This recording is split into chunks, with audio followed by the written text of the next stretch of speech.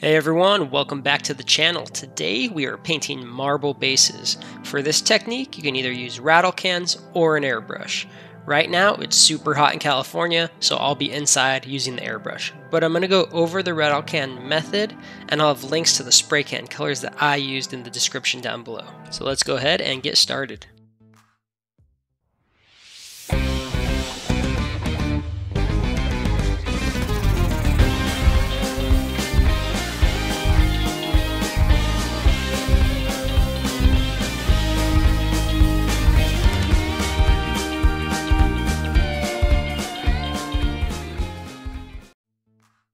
For today's project, I'll be using a pre-made base, but you can create tiled bases with little plastic card squares, but today we're focusing on the painting aspect. This base came from Dragon Forge Design. They're a cool website that makes resin bases in a ton of different styles. I'm using the Ancient Ruins base, and the nice thing about this site is they make more than just one set of sizes. So if you want to do a whole army, you won't be repeating the same 5 base designs over and over. They have a lot of cool things like these Egyptian ruins. If you want to do something like Tomb Kings or Thousand Suns, these would be perfect. They also have things like these cool trench board bases, so if you wanted to go Astra Militarum, they'd look great. And if you're listening Dragon Forge Design, you should really promote these because Deathcore Krieg is so hot right now. Okay, so let's get painting. The base has been primed black, and the first color we're going to use is Vallejo's Scurvy Green. Again, the spray paint equivalent is in the description below. With our green, we're going to give the base a really light coat of paint. Some of the black should still be showing through. Then what we're going to do is with our airbrush or our spray can is add a little bit more paint to make some small areas of the base slightly brighter green. You're going to have less control with the rattle can, so some fast swiping motions while spraying helps. As you can see, the base isn't a uniform green, and that's exactly what we want. Just keep adding some more paint to the bright spots until you have a nice contrast between the dark and the bright green.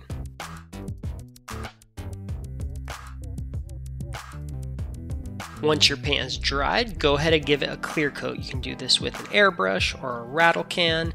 If you did the green with a spray can though, you can actually skip this step as your paint isn't as fragile as the airbrush paint. Once the clear coat is dried, you're going to mask it with a baby wipe. I use this Tippy Toes brand, but I know other brands will work just fine. I rinse them off to get any chemicals off and hang them out to dry, usually overnight. Once the baby wipe is dry, you have to stretch out the weave of the fabric to help create the marble pattern.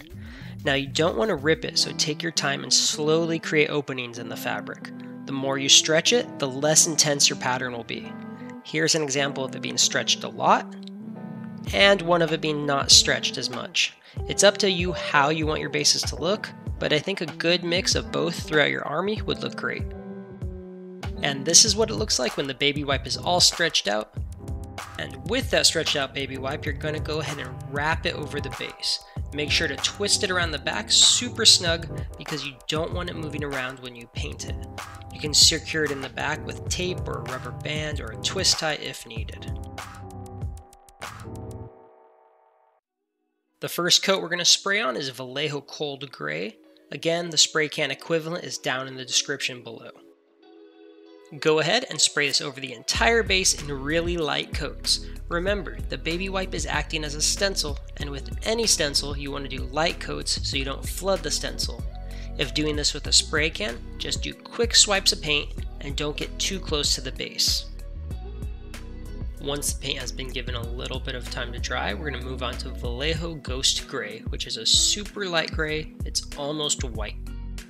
Again, whether using the airbrush or the spray can, we're going to do very light coats, and as we did with the green, we're going to build up some spots more than others.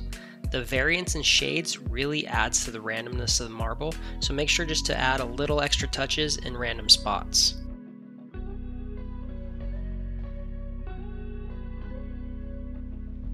After giving it time to completely dry, go ahead and unwrap your base. You may notice that after unwrapping it, you have some small hairs still stuck into the paint, but don't worry about those, just go ahead and remove them with some tweezers. They're not a big deal.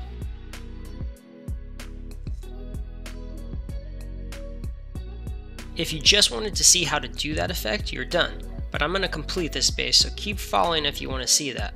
First, we're going to hit all the dirt with scorched brown.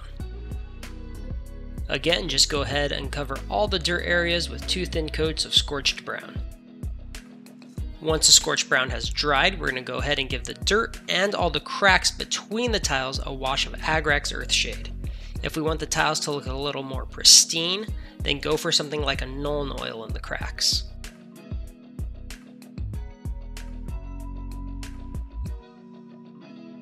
With our wash dry, we're going to use Vallejo khaki to do a light dry brush over all the dirt. Don't worry if a little bit of this khaki gets on the side of the broken marble, it's just going to help sell the effect that it's worn and broken.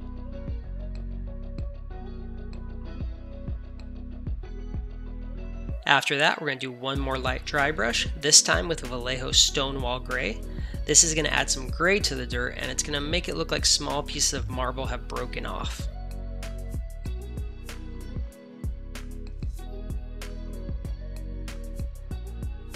And lastly, and a totally optional step, is to use some weathering pigments. For this, I'm using light slate gray and light sienna. You may have seen me use these before. They're kind of like powder cheating for bases, so I really like using them.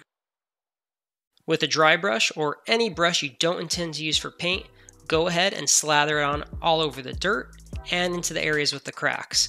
I know it looks like I'm putting on a lot, but as you'll see, when I blow off the excess, it's completely fine.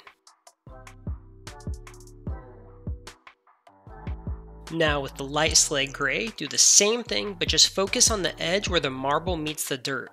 This is going to help sell the idea that the marble is crumbling. Now, you have to set weathering pigments or eventually they'll just come off. You can mist them with any kind of varnish, but you want to make sure you do it very lightly as to not blow it away. What Vallejo recommends is to use airbrush thinner. You simply mist it on the model by flicking it from a dry brush. This method actually works really well, and I do recommend it.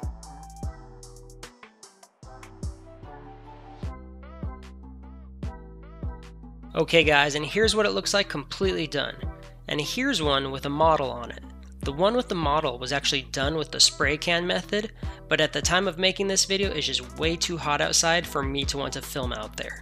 I hope this video helped you guys in some way. These things would look great with Custodes, Sisters of Silence, Stormcast Eternals, Sisters of Battle, but what I'd actually like to see is someone make a really posh orc army.